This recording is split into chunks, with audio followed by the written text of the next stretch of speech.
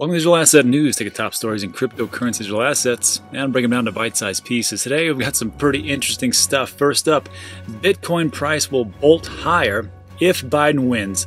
Rise slower with Trump, says Max Keiser. And if you don't know Max Keiser, he's a pretty outgoing type of guy, big Trump supporter, so it's kind of surprising what he's talking about here. But in all honesty, what he's going to say right now, nobody's going to like. Also, Voyager Digital buys European crypto exchange focused on institutional investors. And what this says to me is that Voyager wants to branch out to the European market. And on the heels of the fantastic news of PayPal offering to buy, sell, and trade cryptocurrencies of 4 projects, which XRP was not one, Ripple executive explains why PayPal is excluding XRP from new crypto business, which is going to lead us into one of the most depressing stories I've seen in a long time. US moves to cast a wider net for catching money launderers, crypto or otherwise. And even though I think we need a little regulation, this is going way, way, way overboard. Well, before we get into that, let's take a look at what's going on in the market. So today it is Saturday, October 24th, and things are looking pretty good. It is 4 p.m. Texas time, and Bitcoin still holding strong above 13K, and we're at 13,100. So it's doing its thing, and I'm actually pretty surprised and cautiously optimistic about what could happen in the future. So we're up 1.3% for 24 hours, 15, almost 16% for a 1-week charge. So that is great news. Ethereum up 0.4% to 410. Hopefully we can get to that 425, maybe even 450, up 12% for 7 days. Tether's Tether. XRP tied to the quarter, 25 cents. Not too bad though. Hey, it's staying strong, it's staying stable. That's great. Bitcoin Cash 1.6. Of course, they are a part of that PayPal integration. Maybe we should call Bitcoin, Bitcoin Cash, Ethereum, and Litecoin the new PayPal mafia. Anyhow, Chainlink's up almost to $13. That is massive, 20% for the week, so pretty darn good. Everything. Let's just be honest. Everything's up. Everything's great. Great stories, great news. Everybody's happy, dancing in the streets. Fantastic. Let's see if there's any real losers out there. NEM 1.4. Look, if negative 1.4 is the worst we get, still a pretty great day. And that's, well, 2.3 for Aave. Hey, what are you going to do? 0.2, 1.2. This is a great weekend. I mean, usually, how long does it actually stay up like this after we have good news, especially on a Saturday? If this holds through Sunday, we're going to see some pretty big numbers, because Sunday is usually when everything just takes a little bit or a big of a dip. So we will find out. Anyhow, that's what's going on in the market. So I'm pretty happy. Let's jump into today's top stories. So first up, if you don't know Max Keiser, he is a pretty outgoing guy, big Bitcoin maximalist. Everything else is trash, that kind of person. Which, hey, good for him. But he sat down with Cointelegraph and just had a little frank discussion, as he usually does. And some of the things he says they're pretty entertaining, I must admit. So he first talks about Paul Tudor Jones. I'm not going to get into that because everybody's talking about how Paul Tudor Jones says Bitcoin's great. It's like investing into Amazon or Apple at the very beginning. No, that's not the big story. This is interesting. And he's got a great point. So they asked him, were you surprised at the news that PayPal is entering the Bitcoin and crypto space? And he says, no.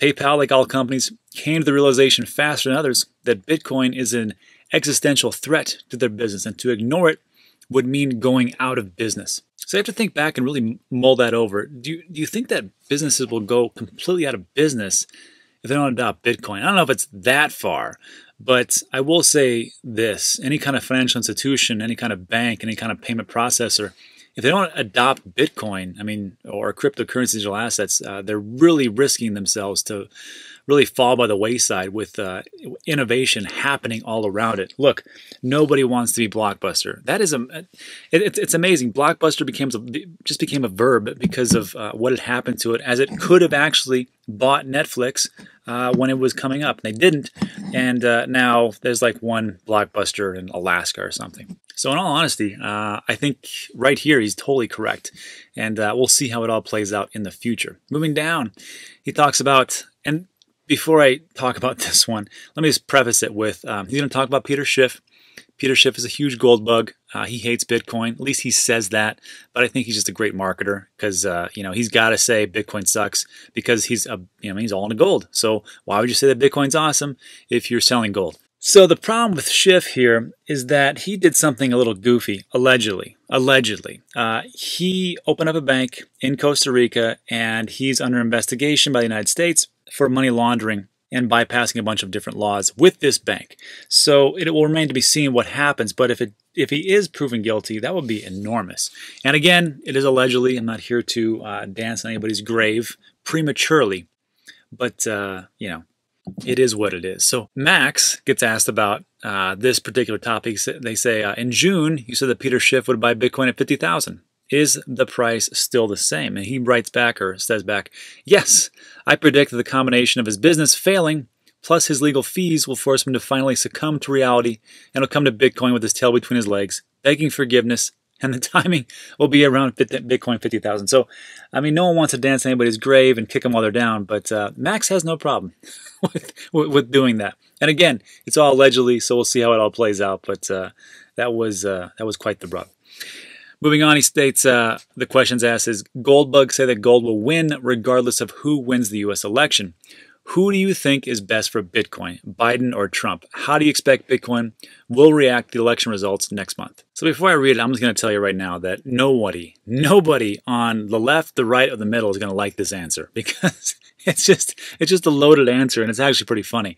So Max says, a Biden win means a win for corruption and the deep state, so I would expect Bitcoin's price to bolt higher as people panic buy unconfiscatable Bitcoin before Biden's socialist, jackbooted thugs start confiscating everything in a replay of 1938 Kristallnacht. And so, I mean, whichever side you're on, at first you're probably like, yeah, Biden's going to be great. And then he comes back, it's like, well, he might be good for crypto, but he's bad for everything else. And then he says, you know, it goes, but with Trump, the U.S. has a chance at a more orderly tradition. 2 Bitcoins, the price would move up more slowly. And then, you know, since you're in the space, you're like, well, I don't want that to happen either. So you're kind of stuck between a rock and a hard place. And again, this channel is not political. There's a ton of other channels you can go to go find politics. I mean, it's all running rampant. I'm just going to say this. I will probably just vote for Brock Pierce for president, as he is running for the president of the United States. You don't know Brock Pierce. He's been involved in cryptocurrency quite some time. Also, was a part of the Mighty Ducks. He's a child actor, but he is founder of Blockchain Capital. So I like that. So again, this is just a cryptocurrency digital asset channel. Let's not go into politics. We know where the space is going, right? It doesn't really matter which president really gets elected, which senator comes in, or congressman, or judge, or whatever else. Cryptocurrency digital assets are going to dominate over the next couple of years. And we are in the right place at the right time. And I think we can all rally around that. So moving on, he states that Michael Saylor, or the question is, Michael Saylor said that he bought Bitcoin to protect cash reserves from melting like an ice cube. Do you think Google, Amazon, etc. will make similar realizations?